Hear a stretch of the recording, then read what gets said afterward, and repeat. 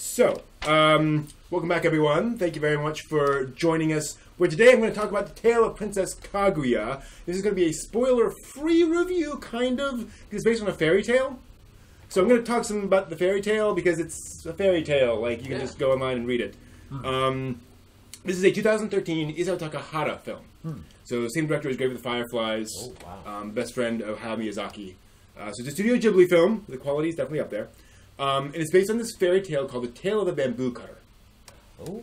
And the basic concept of this is that this bamboo cutter goes out in the forest, cuts down this one bamboo tree, and inside is this miniature little infant girl. Yeah. Inside the bamboo? Inside the bamboo. And so he takes her out, and then takes her home, and then when he goes back out into the bamboo forest every day after that and adopts her, gold starts appearing. Whoa. So and she grows up to be this very beautiful girl, and she attracts all these suitors who come to her, and so it becomes kind of a fairy tale. So, for example, her suitors ask her to. They all want her to marry them, and so she tells them, "Well, then go to the top of Mount Fuji and bring back the legendary phoenix that tasks. the rest of the impossible things." And so it's kind of they try to do that and they fail and so forth, and then things happen from that point on. What's interesting about this is that the themes are kind of different than what you might expect from a fairy tale. It's also long. It's about 2 hours and 10 minutes. Which is pretty long. Yeah, I mean, 90 minutes is a kind of like a standard movie, like give or take, and especially for animation. That is impressively long. It also grossed $24 million worldwide, which for a Japanese movie is dang good. Yeah. On Rotten Tomatoes, its critic rating is currently 100%.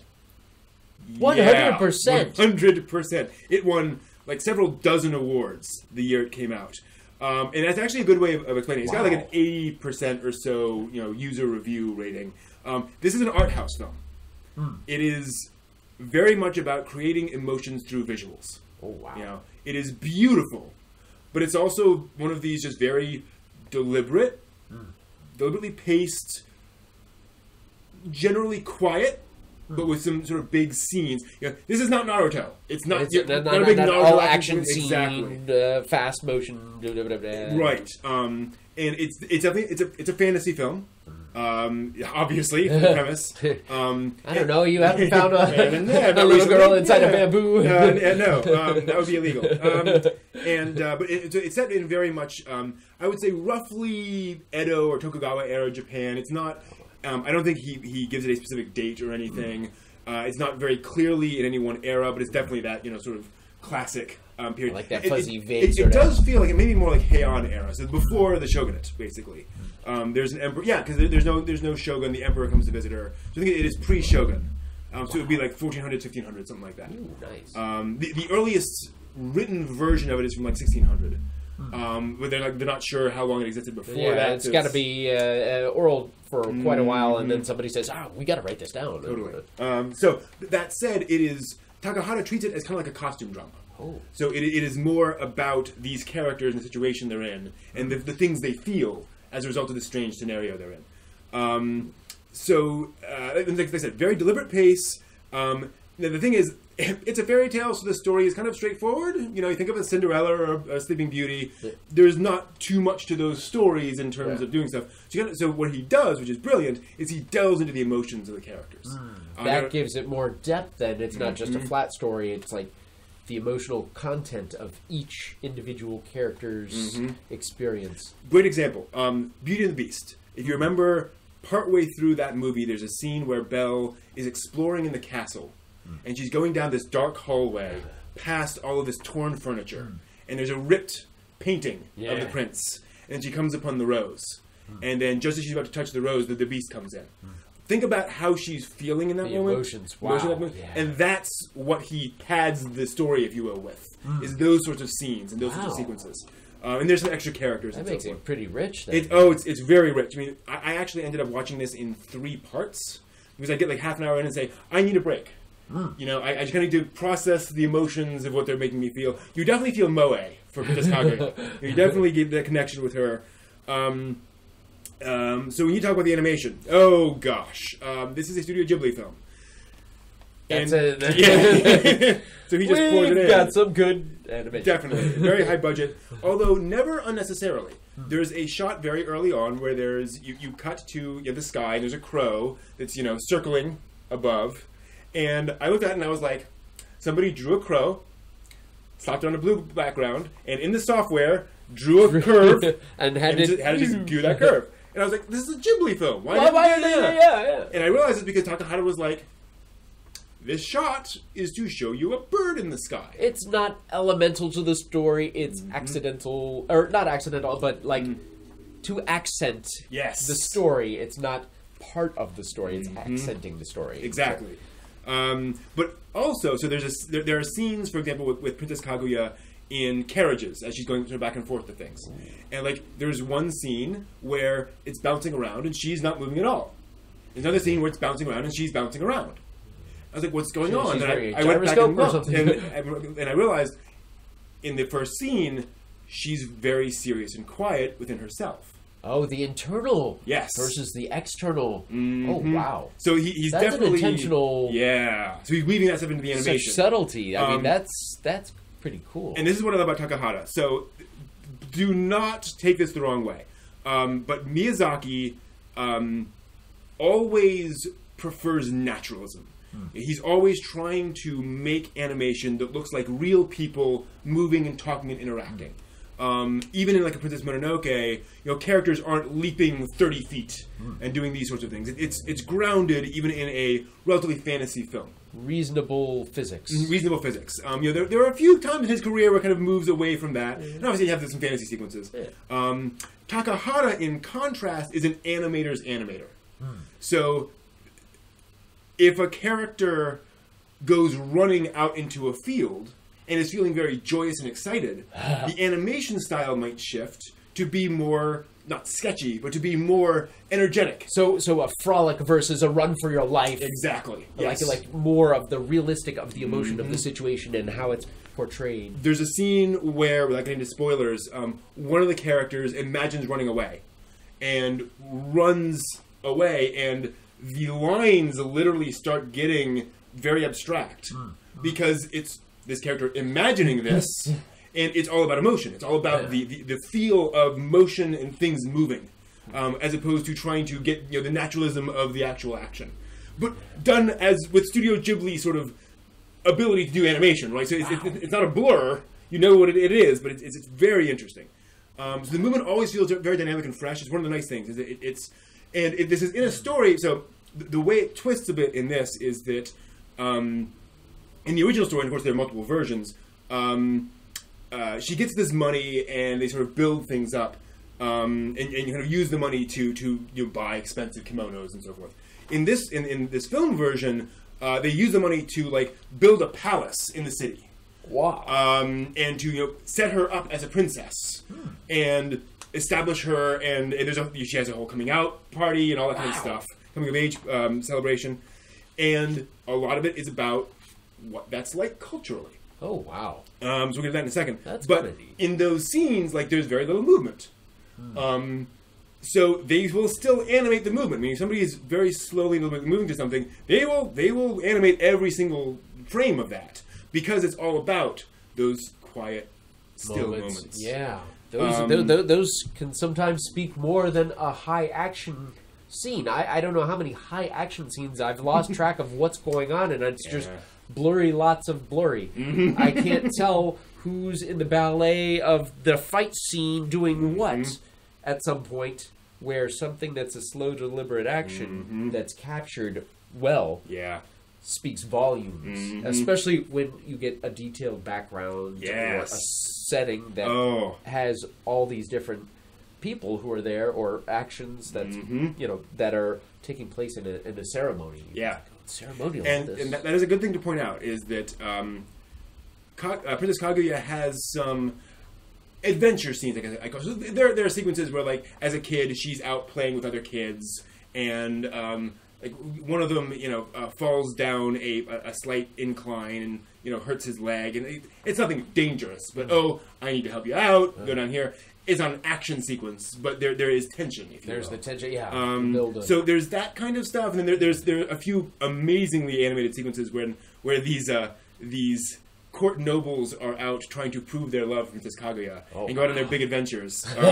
In some cases, it usually doesn't go well. But anyway, the impossible task. Oh, it's wonderful. And what's Takahata is just his understanding of and appreciation for animation as a medium is just mind blowing here.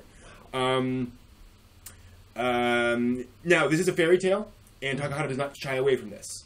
So, in a very typical sort of anime thing, she shows up in this bamboo stalk, and gold appears, and no one explains how she got in the bamboo stalk, right? Well, that's where you find fairy tale people. Totally. Usual spot. But. And there's some stuff later kind of not explaining, but going into a little bit more.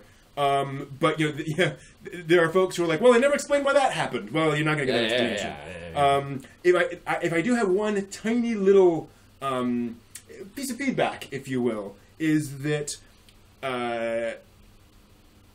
Princess Kaguya grows very quickly, supernaturally quickly. So he picks her up and she's this tiny little thing in his hand, and then as soon as he decides to take her home, she suddenly grows to the size of a normal infant. That's a rapid rate. Very rapid rate. And they animate that, like you see her grow. And then he takes her home, and then she'll be out playing, and suddenly you'll realize she's like a couple of inches taller. What is he feeding her? Yeah, exactly. And that's just kind of part of the fairy tale. She's growing very, very, very fast. But apparently, again, I don't think this is a spoiler. That aging apparently goes to normal. Because there are points where 3 years pass, and you see okay, yeah, she's maybe 3 years older.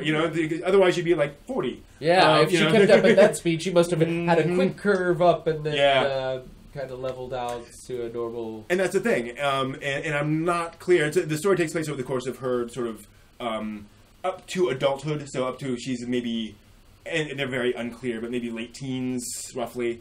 And but they don't make it clear when that happens or if that's happening.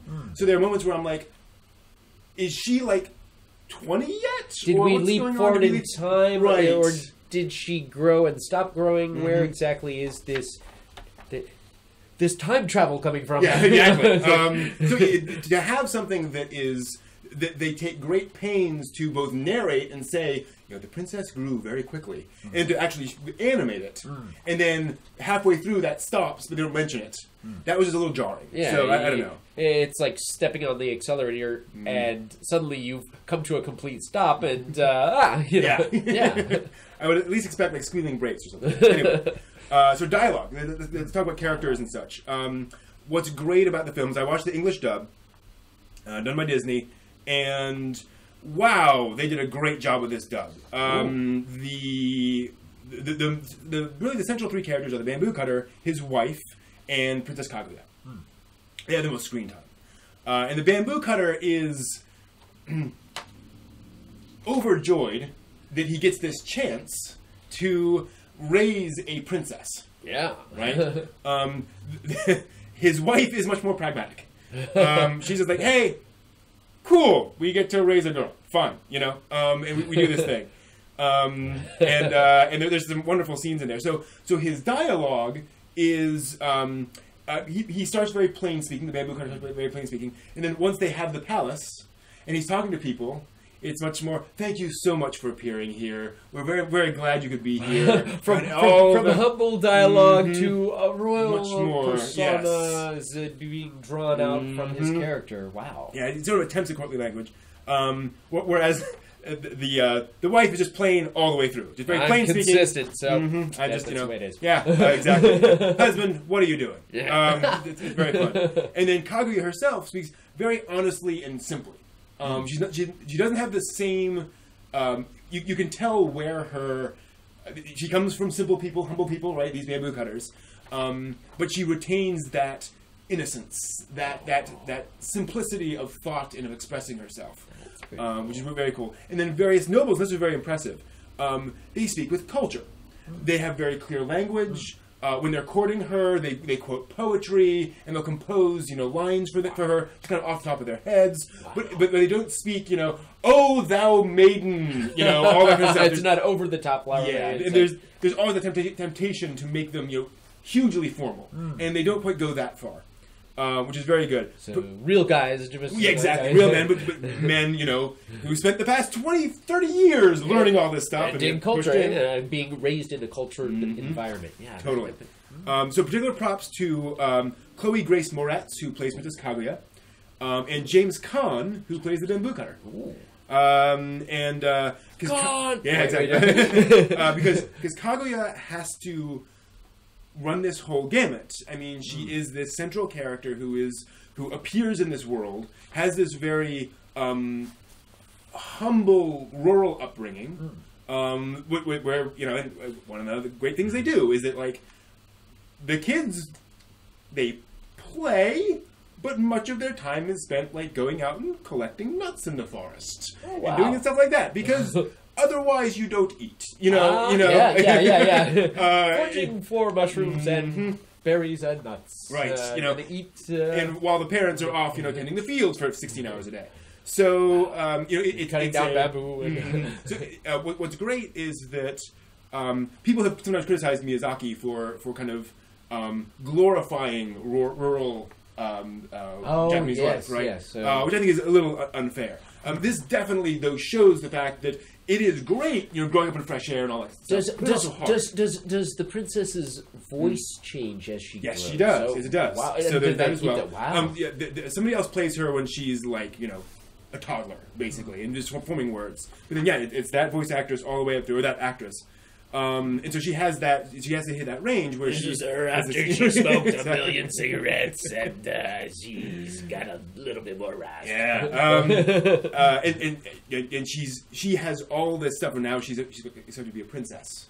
Wow. And she has all these emotional highs on those, which is the whole point of the film. Yeah. Is that she is experiencing all these strange things, and you're seeing it kind of through this foreign person's eyes, if you will. And then James Caan is this, he's the bamboo cutter, very humble, very simple, then also trying to be different, trying to be very noble. Fulfill the roles that his life has kind of given him. Totally. And he's something of a comedic character too. Yeah. In that, for example, he has one of those traditional Japanese noble hats, the black cone hats. But all of the doorways are about this tall in his house. So he's constantly going to a doorway. They can pick it up and go to this place. But at the same time, he is also the one who's always telling Princess Kaguya, no, you have to pluck your eyebrows. No, you have to blacken your teeth. Oh, because that's what princesses do. Wow. And he's always pushing her to be the expected formal, This is how you must behave. Totally. Behavior of a princess. Even when she's miserable. You must be a princessly miserable princess. Yeah, pretty much.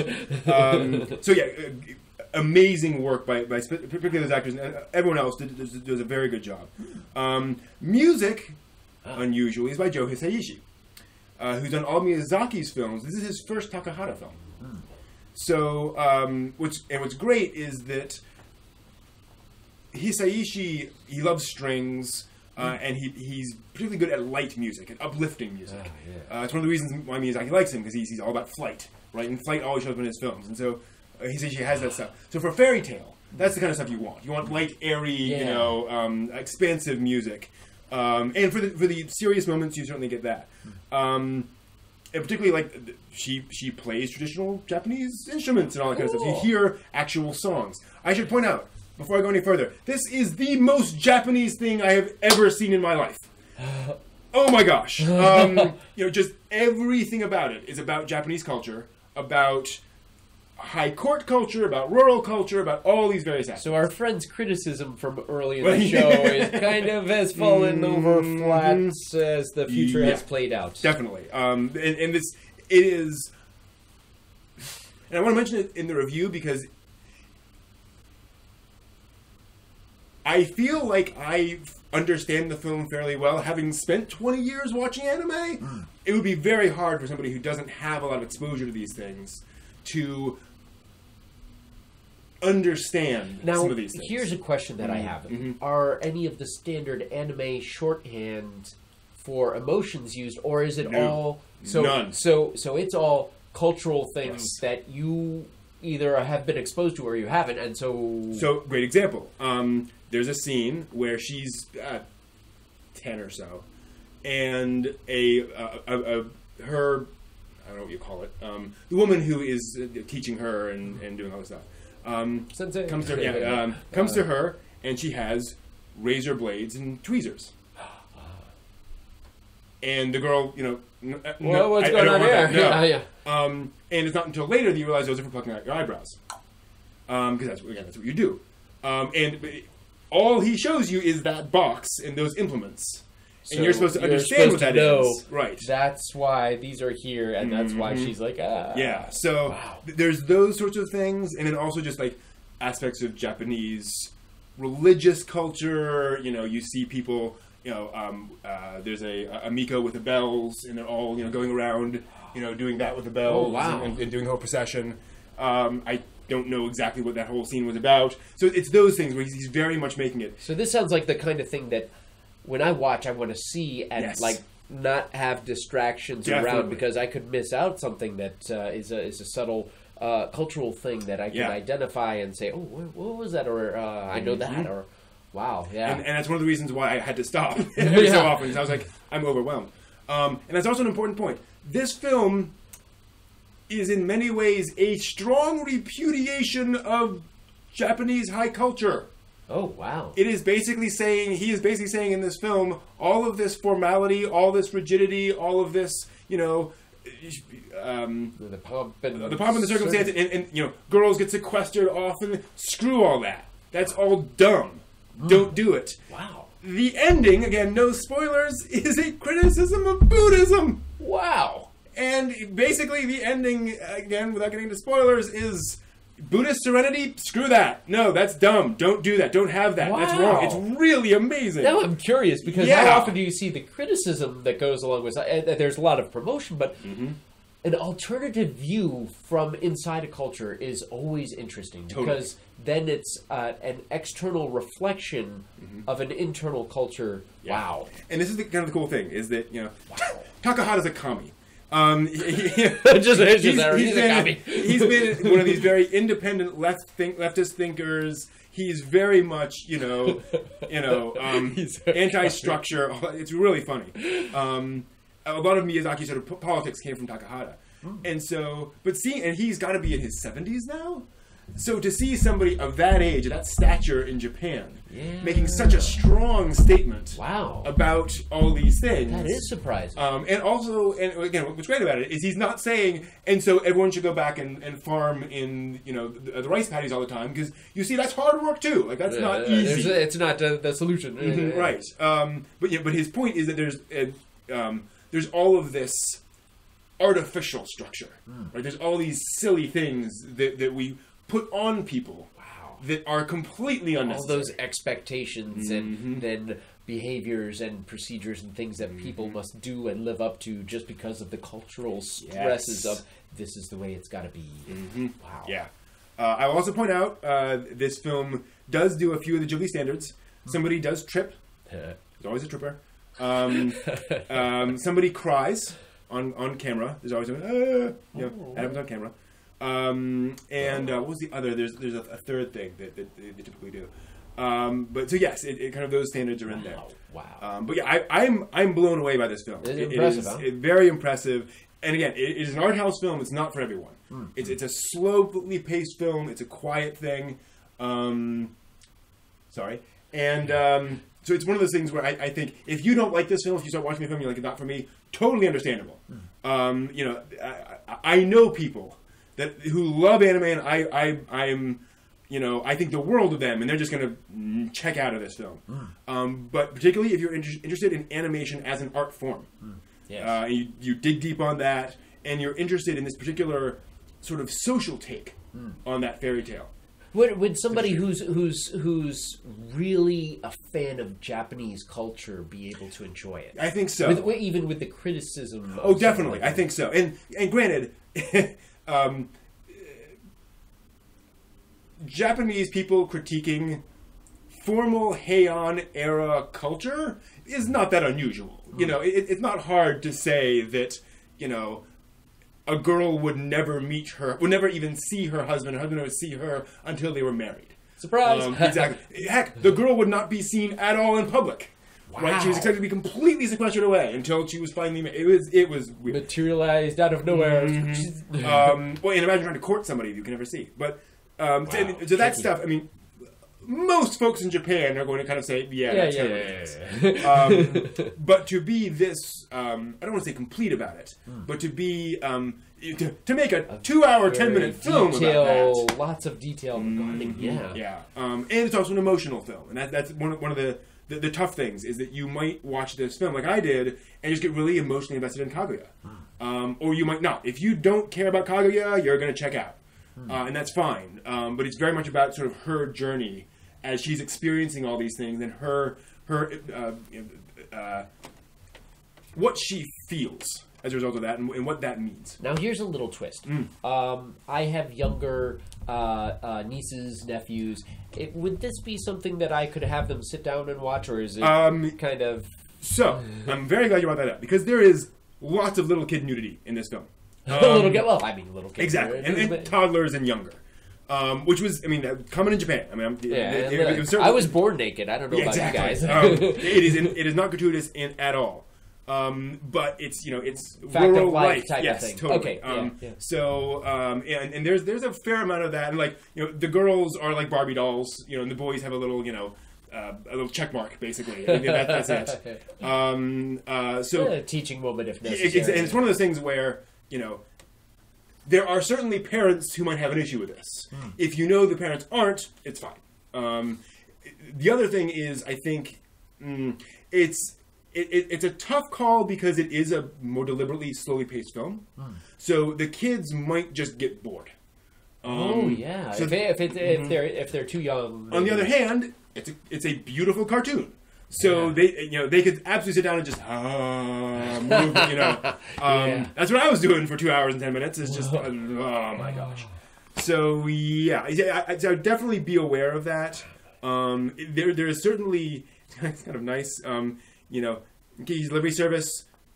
There are a lot of shots up her dress, you know, and she's wearing pantaloons. Like, it's fine, but it's like when you're on a broom, exactly, you know. And this isn't like that at all. There's nothing of that. So that's, and of course it is sort of about that very formal, rigid culture. So yeah, I think it won't be a problem. It will also be a problem also possibly with the very Buddhist imagery of the end, if you will. The stuff he does to kind of evoke Buddhism is very iconographically Buddhist. Okay, so if you haven't seen, you know, those things, that may be it's just a bald guy or whatever. Yeah, exactly. But other than that, yes, absolutely. And this is one of those films that this would be a good film also as a test film, right? If you know somebody, you're like, I don't know if they've been into anime, I don't know if they've been into this, but they like art. You know, or they like, you know, like arthouse films or other weird things. So, this would be an interesting sort of attack vector. Do you think we could share that with friends who haven't experienced anime but are into the arts? Yes. And do like illustration, animation, and different... Wow. Yeah, it's a great film for that. Folks who, you know... starter. They're not going to get into Akira or, you know, Attack on Titan, but they might get into something like this, which is definitely more artistic. So, wow, hey... Yeah, so those are my thoughts. Hope that is useful. I definitely plan to do at least one more video digging deeper into this thing and going full spoiler, because there's all sorts of things to talk about in the film. Spoilers! Yeah, exactly. And believe me, I've only scratched the surface in this video. So I hope you find this useful, and check out those videos if and when they arrive. And I gotta see that. Yeah, sounds good. Yeah.